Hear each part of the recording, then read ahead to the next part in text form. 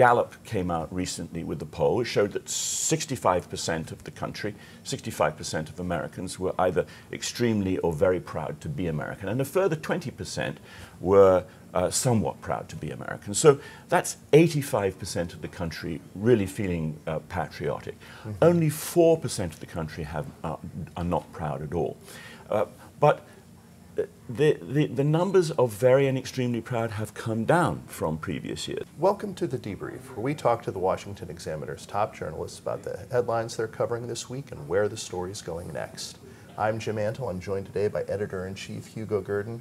Hugo, we've recently celebrated the 4th of July. For most people in America, the celebrate is the operative word, but there are some who tend to use this day as an occasion to talk about the nation's sins. And talk a little bit about how we have some people who serve in elected office in this country, right, who use this as an opportunity to sort of run America down. Yeah, one of the things that almost everybody who is celebrating the 4th of July will have noticed is that it's party time. People celebrate in their different ways. They're happy and they're free to celebrate in their different ways. But you have members of Congress like Congressman Jamal Bowman of New York, who's saying that until there is total freedom for everybody, there will not be really freedom. It will not really be a free country. Mm-hmm. He talks about the land being stolen, about being toiled over by black African slaves, mm-hmm.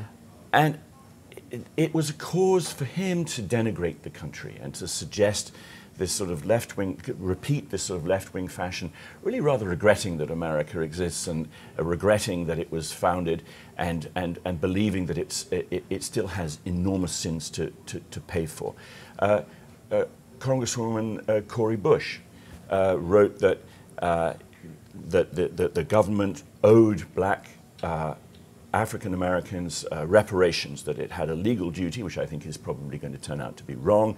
But I don't believe that it even has a moral duty. But it's very interesting that the fashion on the left is to regard the United States as founded on false bases, false ideals, hypocrisy, slavery, etc.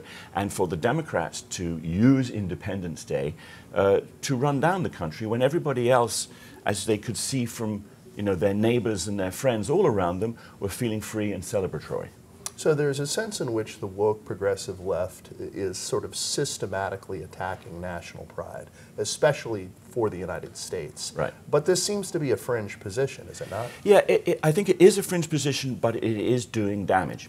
Gallup came out recently with the poll. It showed that 65% of the country, 65% of Americans were either extremely or very proud to be American, and a further 20% were somewhat proud to be American. So that's 85% of the country really feeling patriotic. Mm-hmm. Only 4% of the country are not proud at all.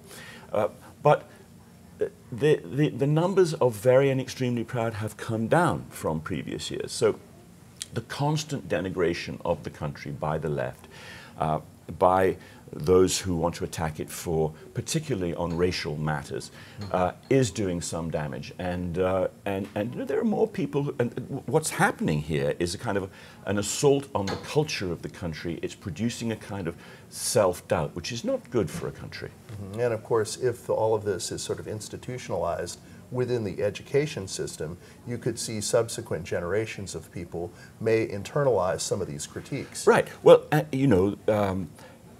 anti-racism and the teaching that black people and black children will never get ahead because they will always be suppressed by the white majority, and that just by being white means that you are an oppressor. These things can be internalized. They run entirely counter to the American ethic of, if you try hard, you can get ahead, which the country has proved generation after generation.